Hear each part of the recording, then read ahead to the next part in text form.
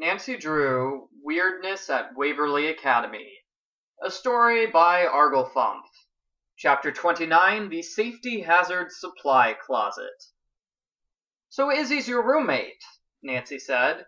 How's that working out for you? It's fine, Leela said.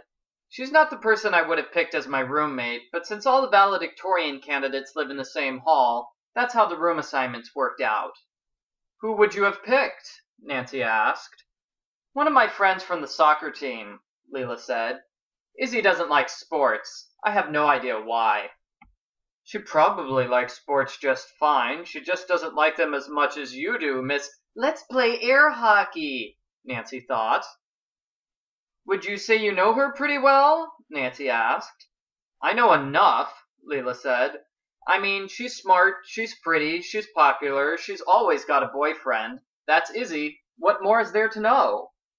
Well, according to Megan Vargas... Hey, wait, Nancy said. I need to get a picture of Megan Vargas. I was told that maybe you had one? Sure, I have it in my room, Leela said, and I'll give it to you if you beat me at a game of air hockey. Nancy dropped her notebook. Seriously? She asked. You want me to play air hockey again? It's not even that fun. You'll enjoy it more than you think, Leela said. Come on, I'll even give you the first shot. Nancy sighed. On the first shot, she wound up her arm and hit the puck as hard as she could. It went flying all the way across the room and into the supply closet. Darn, Nancy said. She ran into the supply closet to get the puck, only she tripped on it and smashed into the back shelf. Packs of chips went flying everywhere, juice spilled all over the floor, and a key somehow got stuck on Nancy's earring. Ow! Nancy said. Becca, are you okay? Leela asked. I forgot to mention, there's a trick to the closet. You can't see anything inside unless the light switch is on. It's a little late for that, Nancy said angrily. Besides, I don't see any light switch here. The switch is on the outside, Leela said. That's how the black cat was able to lock Danielle Hayes in the closet, then turn off the lights. Ugh, Nancy said, stumbling out of the safety hazard supply closet. You'd think the school would have at least done something to warn people about the closet after what happened to Danielle. Sorry about that, Leela said. Did you get the puck? Yes, I got the puck, Nancy said, removing the key from her ear and putting it in her pocket. This time, you take the first shot. 2 minutes later, Leela won the game of air hockey, scoring 7 goals and 10 shots. Nancy didn't have any shots at all. I win, Leela said. You have to beat me in order to get the photo, though. Try again. No, I won, Nancy said. After I got the puck, we switched mallets. That means you just scored on yourself 7 times. That's not how it, Leela began to say. And now you'll get that picture of Megan for me, Nancy said. Gee, thanks, you're a friend. Nancy ran away before Leela could object. Chapter 30, The Victorian Dining Puzzle. Nancy was now ready and prepared to solve the Victorian dining puzzle, no matter how long it took. She had a menu with 10 different items on it. According to the placard in the display case, it was the menu used in a traditional Waverly Academy 9-course celebratory dinner. Crackers? Bologna sandwiches? Consommé? Nancy asked. Wow, this is one fancy dinner. Nancy also had the Victorian dining book, which listed the 8 types of knives, 8 types of spoons, and 8 types of forks. Each piece of silverware had a specific use. For example, the fork with 2 tines was a cheese fork, and it was used for eating cheese. I guess I need to figure out which utensil goes with which food, Nancy decided. Then use them in the right order? After a lot of going back and forth between the menu and the book, Nancy finally ended up with a list of which utensils to use. The display case had all the different types of knives, spoons, and forks, so she pressed the correct 10 utensils in the right order. The amazing 1871 technology connected to the display case registered the fact that someone pressed the proper 10 items in the correct order. The corner of the case slowly pushed out, revealing a gold starburst token with a picture of an ape on it. Yes, Nancy said. I did it! I got whatever this thing is! It's a good thing nobody changed the display case in the past 138 years, Nancy thought to herself. Just think, if only one person accidentally switched two of the forks, it would be impossible to solve this puzzle. And it definitely was a puzzle. Rita Halliwell's journal talked about eating a celebratory dinner with perfect etiquette. She must have created this device so that whoever found the journal could get the Starburst token. Nancy scanned the journal again. The clue about the celebratory dinner was on the third page, along with a clue about a Dupin gate and other Poe stories. The second page was dedicated to a crow and the reconstruction of the United States. The first page talked about lamps with musical narration for pianos. Nancy scratched her head. She had no idea what those clues referred to, if they were even clues at all. To be honest, she hadn't even figured out the Victorian dining puzzle on her own. She had just let the junior detective task list tell her what to do. Speaking of which, let's see what else I have to do now, Nancy thought, opening her notebook.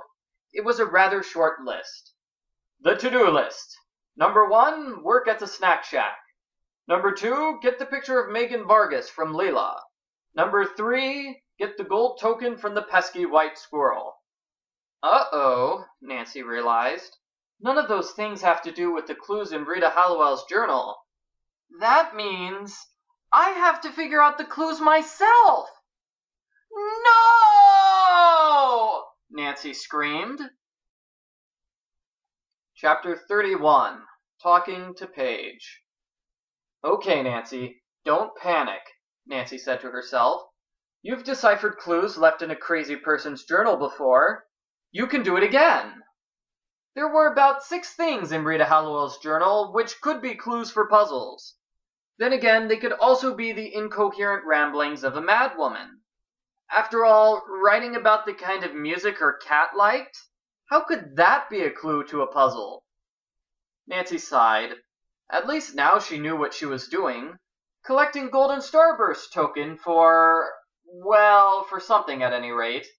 And step number 1 was getting the Starburst token that the squirrel had stolen earlier. Nancy went outside to the big oak tree. The squirrel was up in the branches playing around. Squirrel! Nancy yelled. Give me back my golden token!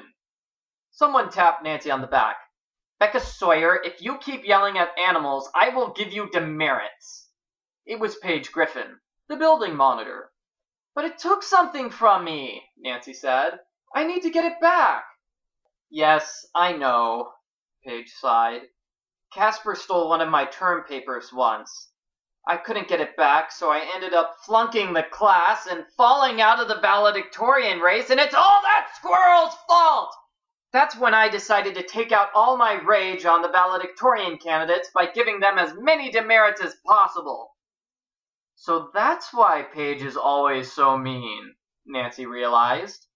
Unfortunately, the school says we can't touch Casper because he's a rare albino squirrel, Paige said. And we can't climb the tree because it's over 100 years old or something like that. So that beast gets to do whatever it wants and it's not fair. You hear that, Casper? Paige yelled. I give you 10 demerits for being unfair! Hey, calm down, Nancy said, putting a comforting arm on Paige's shoulder. Like my friend George Fane always says, if you think hard enough, you can come up with the solution to any problem. You know George Fane? Paige asked. Yeah, we've been best friends ever since we were kids, Nancy said. How do you know her? We're distant relatives, Paige said. But you've known her ever since you were a kid? How is that possible? The file I received about you said that you've been in France for the past 10 years. Nancy was happy to finally learn why Paige looked so much like George, but Nancy was unhappy that, once again, someone was close to figuring out that she was secretly a detective.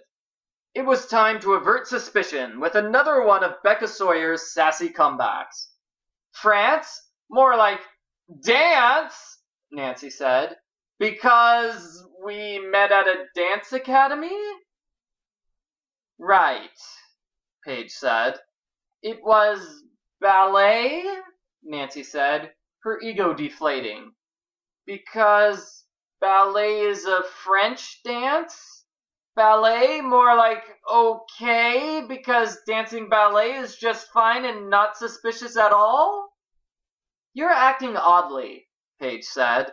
Well, that's not because I'm secretly an undercover detective who has only been to France once in her life, Nancy said. Because I'm totally a French exchange student, but in any case, I gotta go now. Bonjour! Nancy waved at Paige, then ran back inside the school. Chapter 32, Boyfriend Stealing. Close call with Paige, Nancy said to herself, breathing a sigh of relief. But I'm pretty sure she doesn't suspect that Becca Sawyer is really Nancy Drew. That would be beep beep beep. Nancy almost screamed when she realized it was her cell phone. She picked it up and read a text message that was sent to the entire school. Izzy has date for Oxborough Bash with Leela's boyfriend. Oops, make that ex-boyfriend. Uh-oh, Nancy said. Izzy stole Megan's boyfriend and Leela's boyfriend? Ouch! Nancy decided to never introduce Izzy Romero to her boyfriend, Ned Nickerson. Then, a second text message came in. New French exchange student Becca S. doesn't seem to know anything about France. Is she an imposter? Who is this Becca S. girl? Nancy wondered. That's the third text I've gotten about her today. Nancy decided to go to the rec room so she could talk to Leela about the boyfriend development. It's only fair to warn you that I'm not in a very good mood right now, Leela said, right off the bat. Because of the Izzy situation? Nancy asked. How could she do it? Did she think I wouldn't mind if she started dating Jacob? Leela said. My gosh, it's all over school. Did you know she was interested in him? Nancy asked. I'm not stupid, Leela said. I could tell she was on his radar. The way she'd look at him and flirt her brains out with him. I just never figured she'd make a move on him while he was still dating me. I mean, who does that to their own roommate? I know, Nancy said. I'd never do that to my roommate. Not that I have to worry about it because I don't think Corinne has a boyfriend for me to steal, but still. Have you talked to Izzy about it yet? No, and I don't think I will, Leela said. I'm just going to act like nothing's wrong at all. You know, psych her out a little bit. Get her worried about when and how I'm going to get back at her. Because I will definitely get back at her. That's a promise. And considering that someone here has sent one girl to the hospital and another girl to psychiatric care, Nancy thought. Let's just hope, for Izzy's sake, that Leela isn't the black cat.